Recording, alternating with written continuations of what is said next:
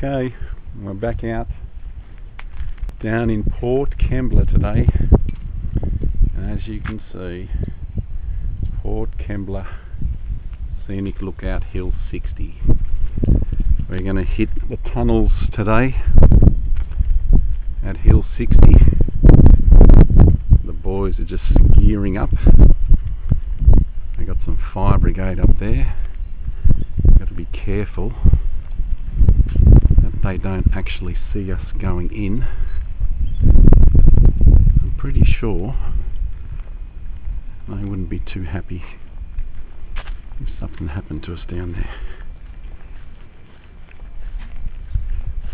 So before we go down, we're going to do a quick review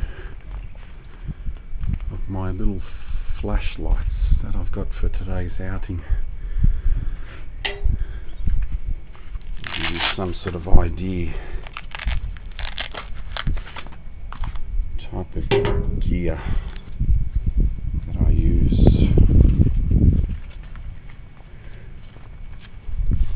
Go on this side.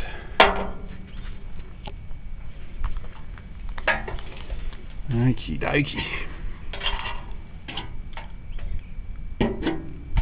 First cab off the rank, we got the TQG, what they call Spy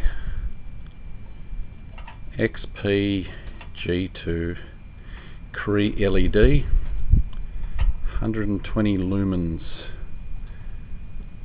maximum on this little beast, and I use this as a little light I keep around my neck on my choker necklace. So that's my little Spy. This is my Nightcore EC11, and this I use on my cap, the brim of my cap, when I go into the tunnels.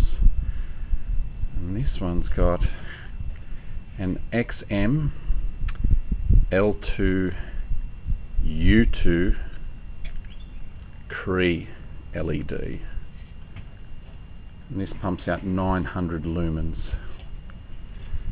And if you ask me, this is the best EDC, everyday carry light on the market. So that's my headlamp. This is my choker lamp flashlight, and then we have got the most powerful production torch on the market today, Emerald DT70. As you can see, Flood King. This has got the XHP 70 quad high intensity Cree LED, 700 meter throw. And let me tell you, you can't have any weapons on your person these days, no knives or no guns, but you shine this thing into someone's eyes and you will blind them. 16,000 lumens coming out of that. That'll put a dent in anyone. So these are the three things that we're going to use today going into the tunnels. So we'll head back down and we'll hit the tunnels and we'll explore Hill 60. For now, adios.